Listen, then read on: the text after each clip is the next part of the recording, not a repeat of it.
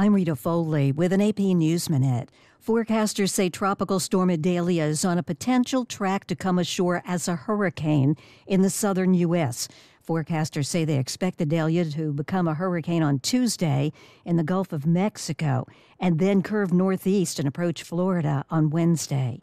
Authorities say the white man who killed 3 black people Saturday at a dollar store in Jacksonville, Florida, left behind white supremacist writings. Sheriff T.K. Waters says the gunman was targeting black people and had written about his hatred in his manifestos. Anyone who enters into a store and does this to perfectly innocent people, one doing his job, a couple of customers, is baffling to me. It's very difficult for me to watch, and I've seen a lot over 32 years. And I don't ever want to have to see it again. Authorities say the shooter killed himself as police arrived. Hundreds of people gathered for a vigil last night. I'm Rita Foley.